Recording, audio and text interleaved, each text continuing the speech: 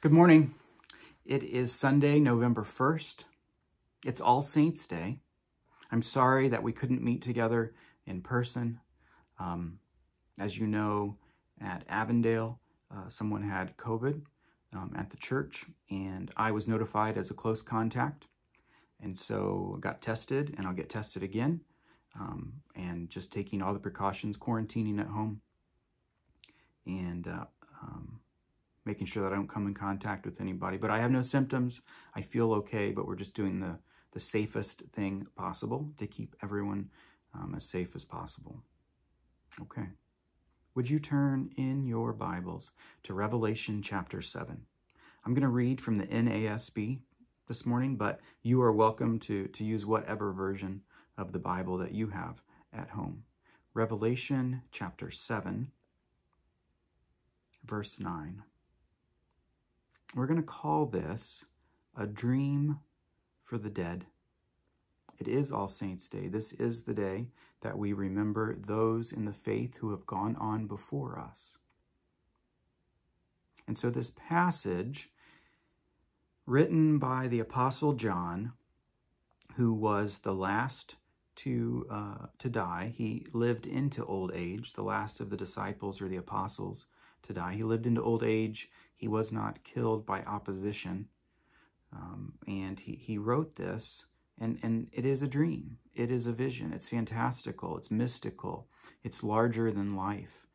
There are creatures and hybrid creatures and swirling images. And he uses this imagery to describe things, not necessarily to keep them hidden, but rather to reveal them, because they're things for which we have no other words or images to describe. And it's important that we read the book of Revelation as having happened, as happening, and as will happen in the future. It is the explanation. It is it's the inside information. It's like inside baseball, insider baseball, to understanding with a theological lens, with theological glasses, what is taking place in our world, what has meaning and value, how to make sense of histories and empires and individuals and people groups, and what we see is informed by what we hear. So what we hear is our theological core beliefs. And what we see sometimes looks larger than that. And sometimes it clarifies what we hear. So here is John, and the setting is the throne room of God. And he is seated, and the Lamb is there. Let's read together. Revelation chapter 7, verse 9. After these things I looked, and behold, a great multitude, which no one could count, from every nation and all tribes and peoples and tongues, standing before the throne and before the Lamb. Clothed in white robes, and palm branches were in their hands. And they cry out with a loud voice, saying, Salvation to our God, who sits on the throne, and to the Lamb. And all the angels were standing around the throne, and around the elders, and the 4 living creatures, and they fell on their faces before the throne, and worshipped God. So if you can imagine these 4 creatures that have multiple heads and eyes and features, and they're sort of swirling around, and maybe even in a gyroscope kind of movement.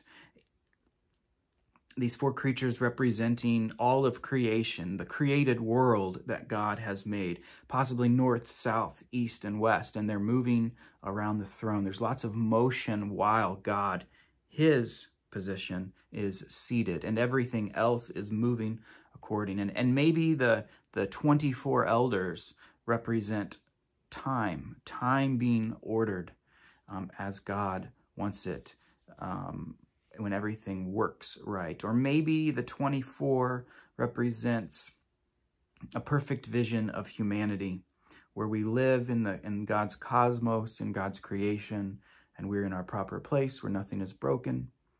Everyone excels. Everything is in its order. Everything is fixed. Everything works. And these people, the multitude, they are from everywhere. It's important to understand that the word nation also means ethnic groups. The nation and ethnic groups, it's the same thing. And so our gospel of Jesus Christ is one where the Jew, Jesus, is the Messiah for Israel, for the people of God. But by being the Messiah of Israel, the people of God, he takes his proper place as the Messiah for all peoples, because it is the Messiah from the Jews, Jesus, that is the king and ruler and savior and liberator and freedom fighter, one who looses bondages for all people groups.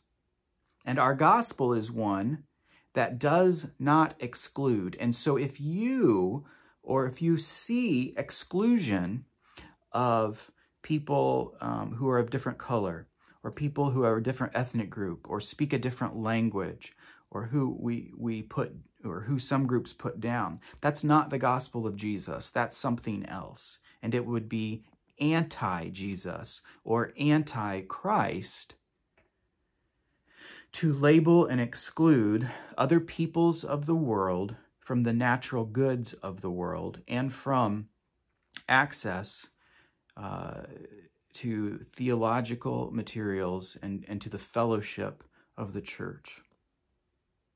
That is not of the Lord. It's anti-Christ. And so our gospel includes all people groups, all colors, all races, although the Bible doesn't have a conception of race in the sense that we use it legally today. That's the gospel of Jesus, the Jewish Messiah as Messiah for all the nations, as healer of all of our problems. And these people in their white robes, waving palm branches being a sign of victory, they have made it. They have survived. There's only one other place in the New Testament where these palm branches are mentioned, and that is when they threw them onto the ground as Jesus entered Jerusalem on on a donkey foal, on a colt. And they are worshiping and praising God for being the creator and deliverer of from captivity. And here's what everyone was saying: Amen, or Amen. Truth, blessing and glory and wisdom and thanksgiving and honor and power and might be to our God forever and ever. Amen. You can see that they could just go on and on and on with accolades and expressions of multiple kinds.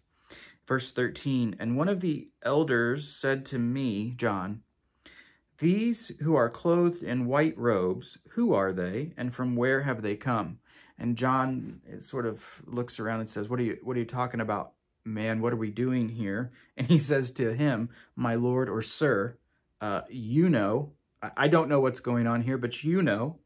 And he said to me, these are the ones who have come out of the great tribulation, and they have washed their robes and made them white in the blood of the Lamb.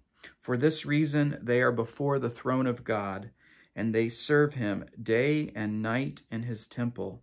And he who sits on the throne shall spread his tabernacle over them. This concept of tribulation or ordeal, please, let's not fall back into maybe the fear or scare tactics that were used when we were children with various movies or books about the tribulation. He just means the difficulty that we are living in.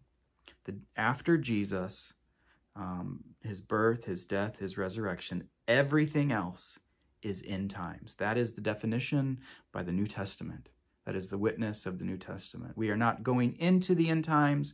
We are living in the end times. And we have been living in the end times for the last 2,000 years because there's nothing more to be accomplished except for Jesus to return. And so the tribulation is our lives, the ordeal that we are in, whether that be political or economic or social. There's injustice, and there's cancer, and there is racism, and there is nationalism of all kinds that wreak havoc and do harm and even bring death to others. People, through policies, kill others.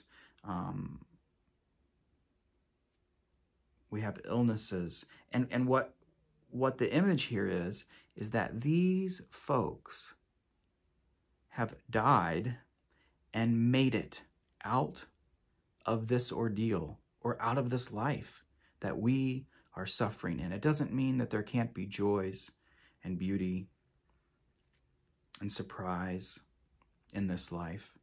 It just means that this life is filled with one danger, one trouble after another. This scene is a scene of trouble no more. And this is our dream for the dead. Being All Saints' Day, would you take a moment to remember those who have died in Christ and gone before us? Those maybe who were family members or friends or people who discipled us, people who were faithful. Some churches have plaques with names on them of those who have died and gone ahead.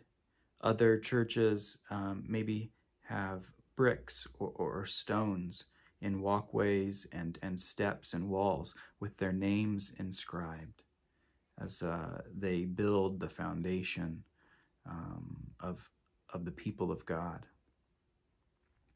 Would you just say their names out loud? I'll give you a moment.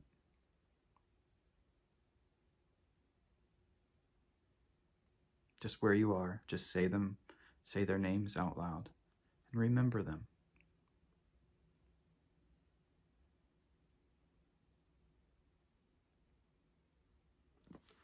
Notice that they washed their robes. It's not that their robes were washed for them, but rather they put in some activity in washing their own robes. They chose to wash their robes in the blood of Christ. They chose to have their only defense, the last word on their lives, to be the death and resurrection and this mysterious sense of life in blood. They chose to have that be their only hope. What is that? What is it that we can hope on in this world that will never let us down? They actively washed their robes, their clothes, in the mystery of Jesus' blood. And they were washed white. And this white is more like the color of sheep's wool or the color of snow. And it's just a sense of purity. No stains or anything mixed in. And for this reason, they are before the throne of God, and they serve him day and night in his temple. He who sits on the throne shall spread his tabernacle over them. And this image of God, they are around him, and they are worshiping him, and then he spreads this tent, and he creates the tabernacle over the worship of the people who were living, died, and are living. The person that I want to remember this morning is someone who discipled me through her cards and her letters and her conversation with me. Her name is Eula Schwartz. And Eula, she died quite a couple decades ago. But when I was a young man, a kid even, I mowed her yard, and she was one of my Sunday school teachers. And after I'd mow her yard, we'd talk on her porch. And the thing about Eula is that she was someone who understood that the multitude who worships God come from every nation and tribe and tongue, people, language. Eula was someone who was a seeker, someone who was open to the creativity of God. She gave me permission to ask questions and seek answers from the Lord. That was a freedom that not, in my experience growing up, not a lot of the church folk I knew encouraged questions, encouraged inquiries of the Lord. And Eula was there as a bright spot. And so today on All Saints' Day, I remember Eula, who chose to have her only refrain be the mystical blood of Jesus. And she sits there today at the throne. And here is the liberation that we are headed to. In verse 16, they shall hunger no more, neither thirst any more, neither shall the sun beat down on them, nor any heat. He's quoting Isaiah. For the Lamb in the center of the throne shall be their shepherd, and shall guide them to springs of the water of life, and God shall wipe every tear from their eyes. This is where we are headed, that we will pass through our ordeal, through our tribulation, and we will have scars from it, but those scars will be healed, and we will have a shepherd who is at the center of the universe, of the cosmos, where he should be, and people in their hearts will put him there, and we will want to be in our proper place, and to be taken care of, and to be nurtured by the God of the world. And anything, cancer, injustice, the worst things you can think of, war, anything, chemical warfare that caused trial and dismay and hurt and pain and dysfunction in our lives, all of that will be the image that he can come up with. The only image he can come up with is that God himself, with his very hands, his resurrected hands, the body that will never corrupt or never decay, will wipe those tears out of our eyes himself.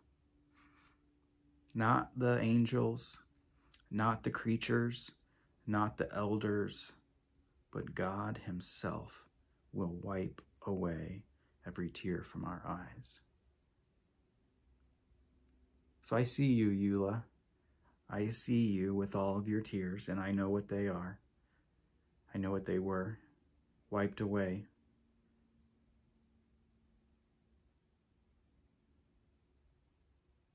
And we affirm that they are waiting on us, and we will go to them. And that is the dream for the dead. I pray that this gospel message impacts you in a way that activates your life, activates your mind and your heart, forms you in a way that is like Jesus. And to become like Jesus is to become our best selves that he intended us to be. God's peace to you. See you later.